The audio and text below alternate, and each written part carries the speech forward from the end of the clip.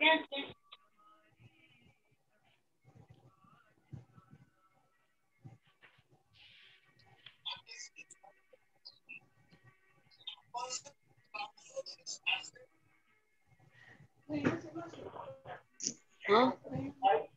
हाँ अब बोल बोल नहीं करो नवा क्लास चालू किया है बोल बोल नहीं करते वैसे 40 नमो नमो प्रणाम सातामा चौधरी की प्रणाम सर नमो नमो प्रणाम सर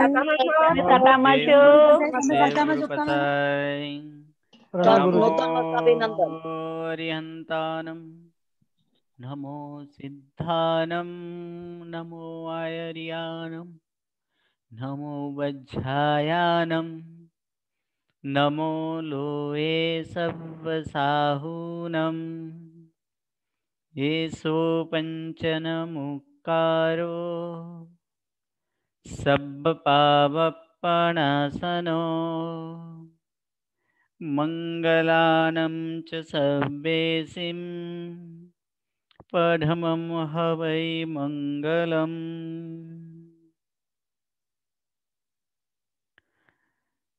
अज्ञानतिमिरान्धानां ज्ञानाञ्जनशलाकया नेत्रम् उन्मीलितं येन तस्मै श्रीगुरवे नमः।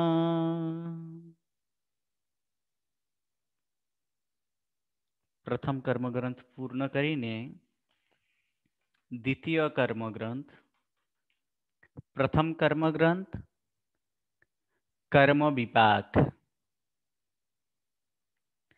जे कर्म विपाक अर्थात कर्म बंधना प्रकार कया कया छे कर्म बंधना हेतु कया कया ये अपने प्रथम कर्मग्रंथ में जोया तो तेनो ज एक बार पुनरावर्तन આપણે કરી લઈએ કે પ્રથમ કર્મગ્રંથ માં જે એમાં પુનરાવર્તન કરીએ એના પછી જ બીજો કર્મગ્રંથ અર્થાત કર્મસ્તવ આ બીજો કર્મગ્રંથમાં નામ છે કર્મસ્તવ શા માટે કર્મસ્તવ રાખ્યા છે એ પણ આપણે વાત કરીશું પ્રથમ કર્મ વિપાકની અંદર કર્મ આપણે જોયા છે કે કર્મ કોને કહેવાય જે કારણથી કાર્બન વર્ગના જે પરમાણુઓ છે એ પરમાણુ જ્યારે આત્મા સાથે ખીરનીરની જેમ અથવા તો લોહ અગ્નિની જેમ એકમેક ભાવે જે સંબંધ એ સંબંધને કર્મબંધ તરીકે કહેતા હતા અને તે જ સમયે જે કાર્બન વર્ગના પૂદગલો હવે આત્મા સાથે જોડાયેલા છે ત્યારે તેને કાર્બન વર્ગના પૂદગલ નથી કહેવાતું ત્યારે તે જ કાર્બન વર્ગના પૂદગલ તે કર્મ સ્વરૂપે બની જાય છે તો એ જ કે તે કાર્બન વર્ગના પૂદગલ કર્મ સ્વરૂપે બનવું अथवा कार्बन वर्गना जे पूदगल ते ज चेन्ज थईने कार्बन वर्ग कर्म तरीके थाय तो ए कर्मनी व्याख्या आपणे जोयो पण ए कार्बन वर्गना पूदगल आत्मा साथे शा माटे चोंटे ए पण कर्म विपाकमां आपणे जोयो तो के ने मुख्य 4 कारण तत्वार्थ आदिना मते ते 5 कारण पण छे तो मुख्य जे 4 कारणों जे आप्या छे ते 4 कारण में मिथ्यात्व अविरति कसाय एने योग आ 4 कारण थी कार्बन वर्गना पूदगलो ते आत्मा साथे चोंटे छे અને તે જ ચોંટીને તે આત્મ સ્વરૂપે બને, તે કર્મ સ્વરૂપે બને છે. અને જેવું એ ચોંટે ત્યાં જ ત્યાં 4 પ્રકારના કાર્ય થતા હતા. સૌપ્રથમ એનો સ્વભાવ નક્કી થાય, નેચર, કેવા પ્રકારના એ કર્મો છે, એ કયા ગુણને ઢાંકવાના છે, એનો સ્વભાવ શું. આ જે સ્વભાવ નક્કી થવું તે પ્રકૃતિબંધ હતો. સ્વભાવ નક્કી થયા પછી એ કર્મનો સ્થિતિ કેટલો, અર્થાત આત્મા સાથે તે કાર્બન વર્ગના પૂતગલ જે કર્મ સ્વરૂપે બનેલા છે તે ક્યાં સુધી રહેવાના છે. એ ટાઈમ લિમિટ જે નક્કી થાય, એ સમયનો જે નક્કી થાય, કાલમાન જે થાય, અને તે જ કાલમાપનું નક્કી થવું તે સ્થિતિબંધ તરીકે છે. ત્રીજા નંબરની અંદર પાવર, અર્થાત એમના શક્તિ, એમના જુસ્સા, એ કેવા પ્રકારના પાવર વાળો છે તે જે નક્કી થવું તે રસબંધ. અને એ આત્મા સાથે કે કર્મન વર્ગના પૂતગલના જે પ્રદેશ છે એ પ્રદેશનું જે નક્કી થવું, અર્થાત એને ક્વોન્ટિટી, એ જ ક્વોન્ટિટી જે છે તે જે નક્કી થવું તે પ્રદેશ બંધ તરીકે છે. આમ કર્મો બંધના છે 4 પ્રકાર. એ 4 પ્રકારમાં સૌ પ્રથમ પ્રકૃતિ બંધ આપણે જોયા હતા. પ્રકૃતિ અર્થાત સ્વભાવ. આમ જેટલા જીવો છે તેટલા પ્રકારના કર્મો હોઈ શકે છે, પરંતુ એક સમાનતાને કારણે તે કર્મોને 8 વિભાગે વિભાજિત થયા છે. જે આપણે મોદકના દ્રષ્ટાંતથી પહેલા પણ આપણે જોયું હતું. એ મોદકના દ્રષ્ટાંતથી જ એ પ્રકૃતિ બંધ જે છે તે મોદકના સ્વભાવ અલગ અલગ પ્રકારના પણ હોય. કોઈ પિત્તને હરે, કોઈ વાયુને હરે, કોઈ કફને હરે. તે જ પ્રમાણે કોઈ કર્મ જ્ઞાન ગુણને ઢાંકે, કોઈ કર્મ દર્શન ગુણને ઢાંકે, કોઈ કર્મ સુખ દુઃખ અપાવે, કોઈ કર્મ ભવની અંદર પકડી રાખે, કોઈ કર્મ ઊંચ નીચને ભેદ કરાવે, કોઈ કર્મ દાન આદિ આપતા રોકે. આવા પ્રકારના વિચિત્ર પ્રકારના જે કર્મોનો જે છે એ જે સ્વભાવ, તે જ સ્વભાવ પ્રકૃતિ. અને પ્રકૃતિના આધારે તે કર્મ 8 પ્રકારે છે. જ્ઞાનાવર્ણીય, દર્શનાવર્ણીય, વેદનીય, મોહનીય, આયુષ્ય, નામ, ગોત્ર અને અંતરાય. તો જ્ઞાનાવર્ણીય પ્રકાર પણ આપણે જોયું તો કે જ્ઞાન 5 પ્રકારે છે. એટલે તે જ્ઞાનને આવરણ કરનારું એટલે ઢાંકનારું જે કર્મ તે જ્ઞાનાવર્ણીય કર્મ. તો 5 જ્ઞાન અર્થાત મતિ જ્ઞાન, શ્રુત જ્ઞાન, અવધિ જ્ઞાન, મનોપર્યવ જ્ઞાન અને કેવલ જ્ઞાન. આ 5 પ્રકારે જ્ઞાન છે. એટલે આ 5 પ્રકારને આવરણ કરનારું જે કર્મ છે તે કર્મ 5 પ્રકારે થાય. એટલે મતિ જ્ઞાનાવરણીય, શ્રુત જ્ઞાનાવરણીય, એટલે જ્ઞાનાવરણીય કર્મ 5 પ્રકારે. દર્શનાવરણીય કર્મ જે 9 પ્રકારે છે, જે દર્શન ગુણને ઢાંકે છે. એ દર્શન ગુણને ઢાંકનારું જ્ઞાન અને દર્શનમાં આ બંને જ બોધદાયક છે, બોધ જ કરાવે છે. જ્ઞાન વિશેષ બોધ કરાવે, જ્યારે દર્શન સામાન્ય બોધ કરાવે છે.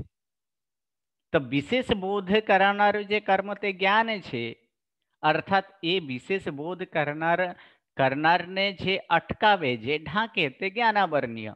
એને સામાન્યપણે જે જાણાય, સામાન્ય જે બોધ થાય, એ સામાન્ય બોધ પણ જે ન થવા દે તે દર્શન. અને તે એવા દર્શનને ઢાંકનારું જે કર્મ તે દર્શનાવરણીય કર્મ. તે 9 પ્રકારે છે. 4 દર્શન અને 5 નિદ્રા. તો ચાર દર્શનની અંદર ચક્ષુ દર્શન, અચક્ષુ દર્શન, અબધિ દર્શન, કેવલ દર્શન. અને પાંચ નિદ્રામાં નિદ્રા, નિદ્રા નિદ્રા, પ્રચલા, પ્રચલા પ્રચલા અને થિનદ્ધિ. આમ 9 પ્રકારના દર્શન વર્ણ્ય છે. વેદનીય કર્મ. અને વેદનીય કર્મ અર્થાત સુખ દુઃખ અપાવનારું જે કર્મ છે તે વેદનીય કર્મ. એટલે સુખ દુઃખની અંદર એટલે જે સુખ રૂપે અનુભવાય તે સાતા વેદનીય, અને જે દુઃખ રૂપે અનુભવાય તે અસતા વેદનીય. આમ વેદનીય બે પ્રકારે. મોહનીય કર્મ. આત્માને જે મૂંઝનમાં લાવે તે મોહનીય. સંસારમાં જે મોહ પમાડે તે મોહનીય. જે વિવેકથી રહિત કરાવે તે મોહનીય કર્મ. અને એ મોહનીય કર્મ 28 પ્રકારના છે. અને એ જે મોહનીય કર્મના પ્રથમ બે ભેદ, એક દર્શન મોહનીય અને એક ચારિત્ર મોહનીય. દર્શન અર્થાત સમ્યક્ત શ્રદ્ધા, તે જ દર્શન તરીકે છે. અને તે દર્શન એટલે ભગવંતે બતાવેલા જે તત્વ છે એ તત્વ ઉપરની સંપૂર્ણ જે શ્રદ્ધા તે જ દર્શન તરીકે છે. અને એ દર્શનની અંદર જે દર્શન સંપૂર્ણ થવા ના દે, અથવા તો અર્થાત દર્શન એટલે શ્રદ્ધા, જે તત્વ ઉપર સંપૂર્ણ શ્રદ્ધા જ ન થવા દે, અથવા શ્રદ્ધા હોય તો વિપરીત શ્રદ્ધા થવા દે, તે મિથ્યાત્વ તરીકે કહેવાય છે. સેકન્ડ, કે જેની અંદર ભગવંતની તત્વ ઉપર રુચિ પણ નથી, અને જે તત્વ વિના જે અતત્વ હોય એના પણ રુચિ નથી, તે મિશ્ર. પણ ભગવંતને તત્વ ઉપરની જે શ્રદ્ધા, એ શ્રદ્ધાને જે ડગમગાવે અથવા એની અંદર જે કલુષિત કરે, કાંઈ કે એવો અતિચાર જે લગાડે, તે સમ્યક્ત મોહનીય. આ ત્રણે ત્રણ જે સંપૂર્ણ શ્રદ્ધા જ ન થવા દે એ મિથ્યાત્વ મોહનીય કર્મ. સેકન્ડ નંબર, જે એ મિથ્યાત્વ મોહનીય નહીં, પરંતુ જે તત્વ ઉપર ના તો રુચિ ના તો તત્વ ઉપર પ્રીતિ, આ બંનેમાંથી એક ભાવ પણ જેમાં ન હોય, તે મિશ્ર મોહનીય. અને જે સંપૂર્ણ તત્વ ઉપર શ્રદ્ધા જ ન થવા દે, અથવા તો એ વિપરીતપણે શ્રદ્ધા થાય, તો તે મિથ્યાત્વ મોહનીય. આમ દર્શન મોહનીય આ ત્રણ પ્રકારે: મિથ્યાત્વ મોહનીય, મિશ્ર મોહનીય અને સમ્યક્ત મોહનીય. ચારિત્ર મોહનીયના 25 ભેદ છે. એ 25 ભેદમાં પણ કસાઈ મોહનીય અને 9 કસાઈ મોહનીય, આ ચારિત્ર મોહનીયના પણ 2 ભેદ પડે. મુખ્યપણે કસાઈ 4 છે. ક્રોધ, માન, માયા, લોભ, તે 4 કસાઈ તરીકે કહેવાય. અર્થાત સંસારની અંદર જે વધારો કરે, સંસારમાં જે લાભ કરાવે, તે કસાય છે, જે ક્રોધ, માન, માયા, લોભ છે. અને તેના જ તીવ્ર, તીવ્રતર, મંદ, આ હિસાબે તે 4 પ્રકારે છે. અત્યંત તીવ્ર, તીવ્ર, મંદ અને અત્યંત મંદ. આમ આ 4 પ્રકાર એના તીવ્રતા મંદતાના આધારે પડે. જે અત્યંત તીવ્ર હોય તે અનંતાનુબંધી તરીકે કહેવાય. જે સામાન્ય તરીકે તીવ્ર હોય તે પ્રત્યાખ્યાનીય તરીકે, અપ્રત્યાખ્યાનીય તરીકે કહેવાય. જે મંદ હોય તે પ્રત્યાખ્યાનીય છે, અને અતિ મંદ જે છે તે સ્મંજલન તરીકે છે. આમ આ 4 પ્રકારના, આ દરેકે દરેક 4 કસાઈમાં થાય. એટલે 4 ગુણ્યા 4 કરીએ એટલે 16 કસાઈ થાય. અને કસાઈની સાથે જે હોય તેને 9 કસાઈ તરીકે કહેવાય છે. કસાઈને ઉત્પન્ન કરવામાં જે સહાયક ભૂત બનતો હોય તે કસાઈ નથી, પણ તે એને સાથે રહેનારના કારણે તે 9 કસાઈ તરીકે કહેવાય. આવા એ 9 કસાય 9 પ્રકારના છે. હાસ્ય, રતિ, અરતિ, ભય, શોક, જુગુપ્સા, એને 3 પ્રકારની ભેદ: પુરુષ ભેદ, સ્ત્રી ભેદ, નપુંસક ભેદ. આમ 16 અને 9 25, એને દર્શન મોહનીયના 3, આમ 28 ભેદ બાળો આ મોહનીય કર્મ છે. આયુષ્ય કર્મ જે બેડી સમાન છે, ભવની અંદર પકડી રાખે, જકડી રાખે, તે આયુષ્ય છે. તે 4 પ્રકારે છે: નરક આયુષ્ય, ત્રિજંચ આયુષ્ય, મનુષ્ય આયુષ્ય અને દેવ આયુષ્ય. નામકર્મ એ નામકર્મના મુખ્ય 4 ભેદ. એ મુખ્ય 4 ભેદની અંદર એક પિંડ પ્રકૃતિ, પ્રત્યક પ્રકૃતિ, ત્રસ દશક અને સ્થાવર દશક. આમ આ 4 પ્રકારના આ નામકર્મના ભેદ છે મુખ્ય. પિંડ જે અનેક છે, એમાં 2, 3, 4, 5 આદિ પેટા ભેદો થઈને જે એક પિંડ સ્વરૂપે બનેલા હોય તે પિંડ પ્રકૃતિ છે. તેના મુખ્ય 14 ભેદ છે: ગતિ, જાતિ, શરીર, ઉપાંગ વગેરે. અને જેના પેટા ભેદ ન થઈ શકે તે પ્રત્યેક પ્રકૃતિ એવા 8 છે. એને ત્રસ વગેરે જે 10 છે તે ત્રસ દશક તરીકે કહેવાય. એને એનાથી જ વિપરીત જે સ્થાવર વગેરે જે 10 છે તે સ્થાવર દશક કહેવાય. આમ આ નામકર્મના 14 પિંડ પ્રકૃતિ, 8 પ્રત્યેક પ્રકૃતિ, ત્રસ દશક અને સ્થાવર દશક, આમ કુલ મળીને 42 પ્રકારે થાય. જ્યારે પિંડ પ્રકૃતિના પેટાભેદો તરીકે આપણે ગણીએ તો એ પેટાભેદો ગણતા કે જેના હવે પેટાભેદ એના ઉત્તર પ્રકૃતિ ગણીએ તો તે સમયે જે 14 પિંડ પ્રકૃતિ છે તેના ઉત્તર ભેદ 65 થાય. એ 65 જ્યારે સાથે આપણે ગણીશું કે 14 પિંડ પ્રકૃતિ જે છે, ગતિ એ 4 પ્રકારે, જાતિ 5 પ્રકારે, શરીર 5 પ્રકારે, ઉપાંગ અથવા અંગોપાંગ જે કહેવાય એ 3 પ્રકારે, બંધન 5 પ્રકારે, સંઘાતન 5 પ્રકારે, સંઘયન 6 પ્રકારે, સંસ્થાન 6 પ્રકારે, વર્ણ 5 પ્રકારે, ગંધ 2 પ્રકારે, રસ જે છે તે 5 પ્રકારે અને સ્પર્શ 8 પ્રકારે, અનુપૂર્વી 4 પ્રકારે અને વિહાયક ગતિ 2 પ્રકારે. આમ કુલ ટોટલ કરીએ તો ટોટલ કરતા તેના 65 ભેદ થાય, 65.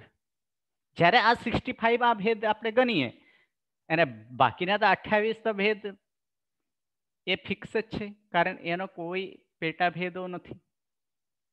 8 પ્રત્યેકના, ત્રસ દશકના 10 અને સ્થાવર દશકના 10, આ 28 28 પ્લસ 65 કરીએ તો 93, એટલે નામકર્મના 93 ભેદ વાળો પણ થાય. કેટલાક આચાર્યો આ જે બંધન છે એ બંધનને 65 ની બદલે જો એટલે બંધનને જે છે એ બંધનને 5 ને બદલે 15 પણ ગણે છે. જ્યારે એ 5 ને બદલે 15 ગણે ત્યારે તે 65 ની જગ્યાએ 75 ભેદ વાળો થાય પિંડ પ્રકૃતિ. જ્યારે એ 75 ભેદ વાળો કરીએ ત્યારે તે સમયે 75 પ્લસ 28 એટલે 75 પ્લસ 28 કરીએ એટલે 93 ભેદ થાય. 103 103 ભેદ થાય. આમ નામકર્મને ત્રીજો ભેદ 103 પણ થાય. અને જે સમયે બંધનને અને સંઘાતનને શરીરમાં સમાવેશ કરીએ અને વર્ણ, ગંધ, રસ અને સ્પર્શ આ 4ના પેટાભેદોને અલગ અલગ ન ગણતા તેના એક એક જ ગણીએ. વર્ણ 1 જ, ગંધ 1 જ, રસ 1 અને સ્પર્શ 1, તે પ્રમાણે ગણીએ તો તે સમયે તેના 39 ભેદ થાય. આ 39 ભેદ જે સમયે થાય છે તો 39 અને 28 કરીએ તો તે સમયે 67 અર્થાત 67 પ્રકારે થાય છે. આમ નામકર્મ જે છે તેના 4 ભેદ થાય. એક 42 પ્રકારે, 67 પ્રકારે 93 પ્રકારે અને 103 પ્રકારે છે. એમાં 42 ભેદનો કોઈકને આશરે ગણાતું નથી, પરંતુ 67 ભેદ વાળો જે છે તે બંધ, ઉદય અને ઉદીરણાની અપેક્ષાએ ગણાય છે.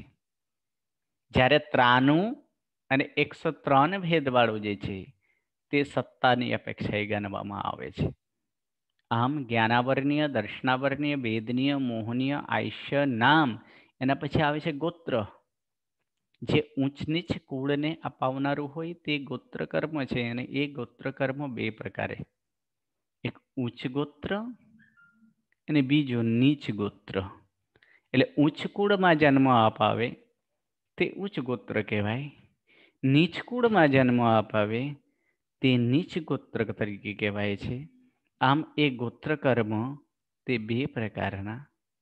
અંતરાય કર્મ, જે દાન, લાભ આદિ જે ગુણ છે એ ગુણની અંદર જે વિઘ્ન કરે, અંતરાય કરે, તે અંતરાય કર્મ તરીકે કહેવાય.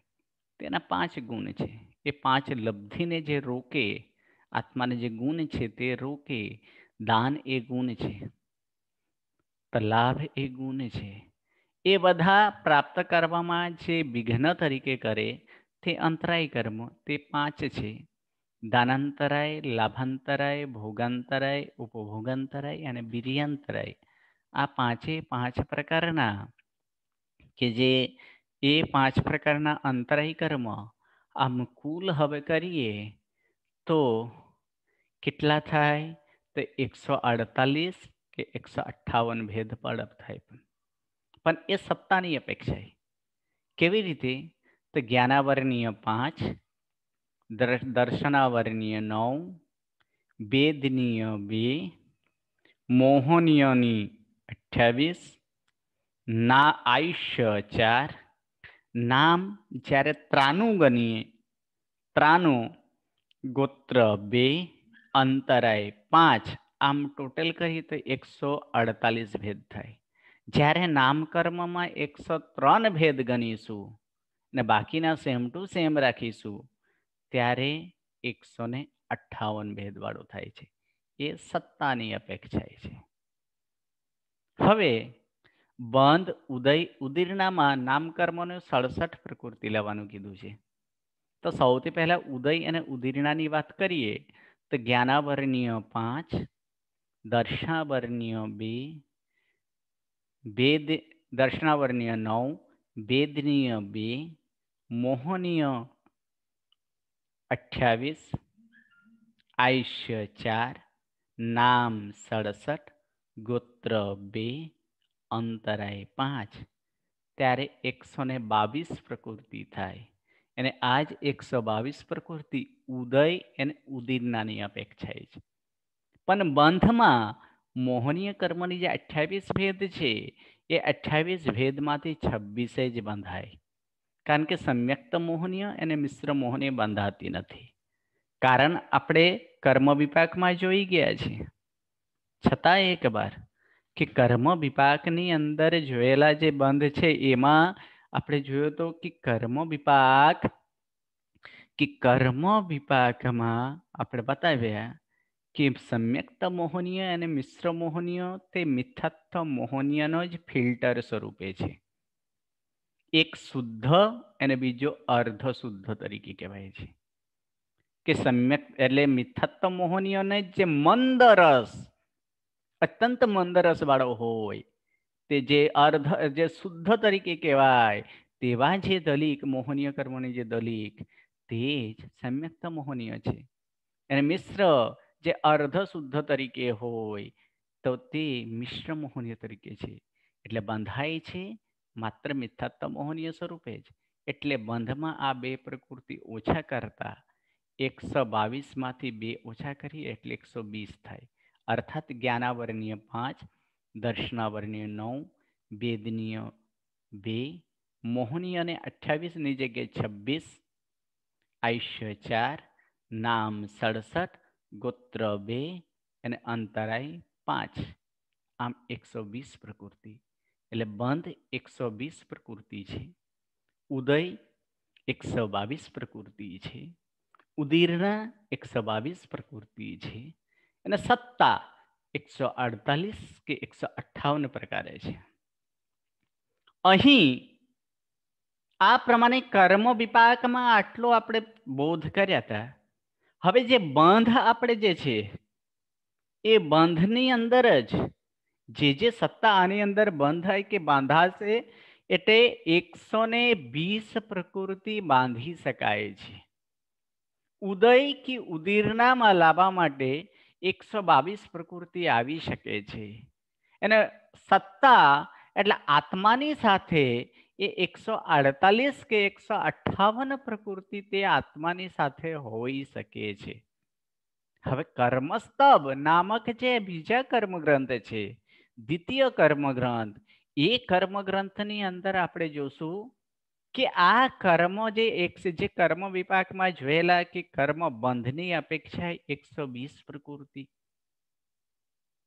ઉદયની અપેક્ષા 122 પ્રકૃતિ, ઉદીરણાની અપેક્ષા 122 પ્રકૃતિ, ને સત્તાની અપેક્ષા 148 કે 158 પ્રકૃતિ જે છે તે કોણ બાંધે છે?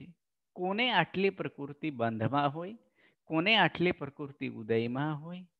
એટલે કારણ કે તે જાણવા માટે એ જીવોના ગુણ ગુણના સ્થાન હોય.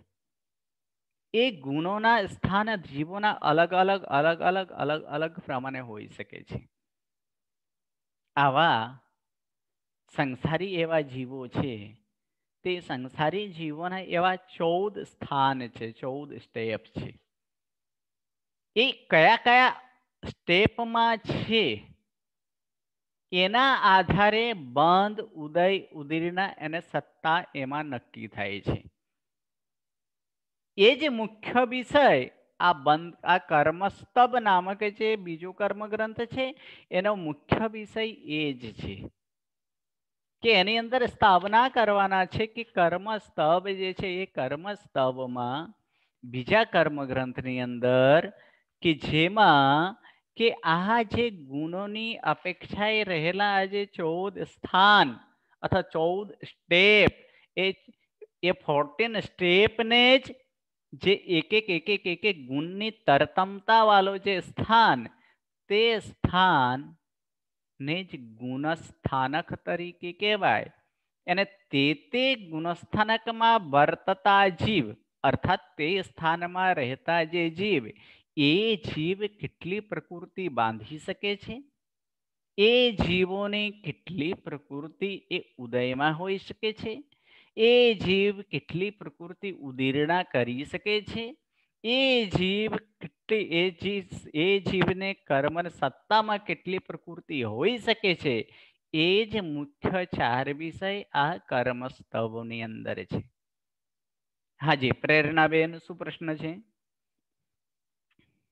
સાહેબ, આપણે જેમ કીધું ને કે જ્ઞાનાવરણી આંખે પાટા બાંધા જેવું, આયુષ્ય કર્મ બેડી જેવું, તો નામ કર્મમાં શું લખવાનું?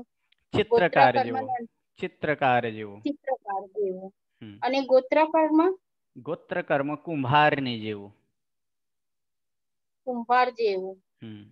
અને આયુષ્ય અંતરાય કર્મ? અંતરાય કર્મ જે છે તે ભંડારી જેવું. ભંડારી? ભંડારી એટલે કોષાધ્યક્ષ. જે કોષાધ્યક્ષ હોય ને, એટલે શું કહે એની અંદર એકાઉન્ટર વગેરે જે તમે કોષાધ્યક્ષ, ખજાનચી, ખજાનચી, હા એ ખજાનચી જેવું કહેવાય. Okay sir, thank you. હાજી નિધિબેન. પ્રણામ ગુરુજી. આપે હમણાં જે ગુણસ્થાનકની વ્યાખ્યા કરીને થોડું સ્લોલી લખાવશો ગુરુજી? ઓકે, એ ગુણસ્થાનકની વ્યાખ્યા હજી આવશે જ. ફરી તમને એકવાર કહીશું કે ગુણસ્થાનક કોને કહેવાય અને એ ગુણસ્થાનકની અંદર કેવી રીતે છે. છતાં અત્યારે ટૂંકમાં એ પ્રમાણે થાય કે જે જીવોને ગુણની તરતમતાનું જે સ્થાન, તે સ્થાનને જ ગુણસ્થાનક તરીકે કહેવાય. ગુણોની તરતમતા વાળું જે સ્થાન, તે સ્થાનને ગુણસ્થાનક તરીકે કહેવાય છે. હાજી દીપ એસ કોણ છે? પ્રણામ ગુરુજી. પ્રણામ. આપણે તમને ઉદય સમજમાં આવ્યું, ઉદીર્ણા અને ઉદયમાં ફરક? ઉદય અને ઉદીર્ણાની અંદર ફરક એટલું બંધ ઉદય સત્તા પણ સમજમાં આવ્યું. ઉદીર્ણા બરાબર. ઉદીર્ણા એટલે શું? જેમ કે એક કેરી માની લો, કેરીને પાકાય કેવી રીતે? એટલે કે તેના પાકવાનો બે રીતે છે, બરાબર. એક તો એના સમય થતા તે પાકે છે, અને બીજો એ કાચી કેરીને જ પહેલાથી આપણે પકાવી શકાવી છે. બરાબર. તો એ જ પ્રમાણે કે તેના પાકાવા માટે કરાતું જે પ્રોસેસ, તે જ પ્રોસેસને ઉદીર્ણા તરીકે આની અંદર પણ કહેવાય. જેમ કે કર્મ જે છે, માની લો અત્યારે 10 ને 27 થયેલા છે, બરાબર. અને એ જ કર્મ, કોઈ એક કર્મ છે જે 10 ને 32 તે ઉદયમાં આવવાનું છે. ઉદયમાં એટલે પાકવાનું છે, બરાબર છે. પણ તેને જ ખેંચીને લાવીને 10 ને 28 ની અંદર પકાવી નાખવું, તે ઉદીર્ણા. એટલે ખેંચીને લાવવું તે ઉદીર્ણા. બરાબર, સમજ. એટલે પહેલા ભોગવવું, એટલે ભોગવવા માટે લાવવું, તે ઉદીર્ણા તરીકે છે. બરાબર. એટલે જેમ આપણે તપ કરીને પેલા ઓલું એ અનેક પ્રકારે થઈ શકે છે. બરાબર, સમજ્યું. પ્રણામ ગુરુજી. Thank you. હાજી. તરુણાબેન.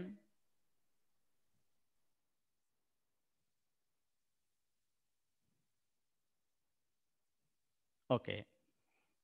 હાજી. પરાગીબેન. હાજી સાહેબજી, પ્રણામ ગુરુજી. આપણે જ્ઞાનાવર્ણીય કર્મને કેવી રીતે ઉદીર્ણામાં લાવીને કરી શકાય? જ્ઞાનાવર્ણીય કર્મને કેવી રીતે લાવી શકાય? તો એના માટે પછી જ્ઞાનાવર્ણીય કર્મ જે છે, એ જ્ઞાનાવર્ણીય કર્મોને એના જ જ્ઞાનનો આરાધના કરવાથી, જ્ઞાન જ્ઞાની અને જ્ઞાનનો બહુમાન આદિ જે છે એનો આદિ કરવાથી, એ આદિ કરવાથી શું થાય કે તેવા પ્રકારના ભાવ કે લાવવાથી પહેલો જે કર્મ બાંધેલો હોય તે કર્મ આપણે આગળ લાવીને એને ભોગવી શકીએ. અચ્છા, એટલે એને ઉદયમાં લાવવાને બદલે એના કરતા એને જે પ્રમાણે એનો આપણે નાશ કરી શકીએ એની વિચારણા એટલે ઉદીર્ણા. ઉદય એટલે શું? ઉદય એટલે ફળ આપવું, તે ઉદય. પણ ફળ આપવા માટે લાવવું તે ઉદીર્ણા તરીકે છે. આટલો ફેર છે બંનેમાં. કે એક જે છે, એક આની અંદર માની લો અહીં ચિત્ર દેખાય છે. હા, બરાબર. આ જે છે ને, આ એનો ફળ આપવાની જગ્યા આ છે. કોઈ કર્મ અહીં છે, માની લો. કોઈ કર્મ જે છે તે માની લો અહીં છે, બરાબર છે. એનો ફળ આપે ક્યારે? જ્યારે એ આગળના કર્મ જે છે, માની લો અહીં કર્મ છે. આ કર્મ, આ કર્મ, આ કર્મની દલિકો, આવા કર્મોની દલિકો છે, બરાબર છે. તો હવે આ જે ઉપર વાળો કર્મનો દલિકોનો ક્યારે બારો આવે? પહેલા આ નાશ થાય, એટલે આ નીચે આવે, આ નીચે આવે, આ નીચે આવે, પછી આવે ને. તો માની લો 1, 2, 3, 4, 5 મિનિટ, માની લો 1 મિનિટના છે, તો એ 5 મિનિટ પછી લાવે, બરાબર. હવે એ જ કર્મને જે 5 મિનિટ પછી આવવાનું, ઉદયમાં આવવાનો હતો, તેને તેવા પ્રકારના તપ, જપ, ભાવ આદિ કરીને તેઓને આને ખેંચીને લાવીને, એટલે એનો ખેંચીને લાવવું કેવી રીતે? એના રસ મંદ થાય, જે આગળ આવવાના જ છે. એ રસ મંદ થશે, એટલે રસ મંદ થશે એટલે કે એનો ભાર વધશે, એટલે ભાર ઓછો થશે, એટલે ભાર ઓછો થશે એટલે એનો ટાઈમ પણ ઓછું થશે, એટલે ટાઈમ ઓછું થશે એટલે તે સમયે એનો જે કર્મ દલિકો છે એ અત્યંત નિર્મલ આદિ હોવાના કારણે, હલકા હોવાના કારણે જે સમય એનો છે તે અહીં સુધી લાવી દેવું. ક્યાં સુધી? ઉદીર્ણાના કાર્ય ખેંચીને અહીં સુધી લાવવાનું છે. ભોગવે એ તો ઉદય જ છે. એટલે ખેંચીને લાવી દેવું ઉદય અવલિકા સુધી, તે ઉદીર્ણા છે. અચ્છા, એટલે વહેલું ભોગવી લેવાનું એમ. હા, એને પહેલું ભોગવી લેવાનું. તે એટલે ભોગવવા માટે લાવવું તે ઉદીર્ણા.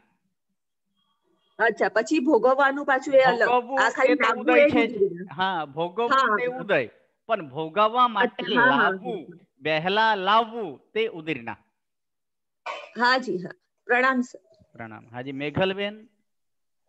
ગુરુજી પણ આપણને જીવને ના ખબર પડે ને કે એમણે તપ જપ થી આ સમય ઓછો કર્યો છે ને સત્તામાં આવે એટલે ઉદયમાં આવ્યા, જલ્દી આવી ગયા કર્મ. હા, સાચી વાત છે. પણ સામાન્ય આવા પ્રકારે આપણે કહી શકીએ કે આપણે આ એટલું રિયલાઇઝ હોય કે ન હોય, પરંતુ સામાન્યથી આવા પ્રકારની ક્રિયા આદિ કરતા હોય તો આપણે જાણી શકીએ કે હા, આવા પ્રકારે કરવાથી આવું થાય છે. શાસ્ત્રીય વચન છે કે આવા પ્રકારે થાય છે, એટલે એ પ્રમાણે કરી શકાય. ઓકે ગુરુજી. હાજી મૃદુલાબેન.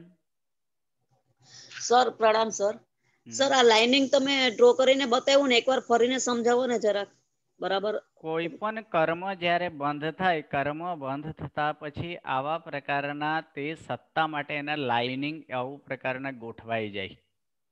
આવા ગોઠવાઈ જાય. આ કર્મ આટલા સમય પછી આવશે, આ સમય પછી આવશે, આ સમય પછી આવશે, આ સમય પછી આવશે. તો એ જે છે એને દલિકની સંરચના તરીકે કહેવાય. કર્મ દલિકોની સંરચના. અને એ કર્મ દલિકોની સંરચના જે છે, એ સંરચનાના જે માની લો જે અહીં સમય છે તેને એવા તપ જપ આદિ કરીને તેઓને આપણે વહેલા ભોગવવા માટે લાવવું તે ઉદીરણા તરીકે છે.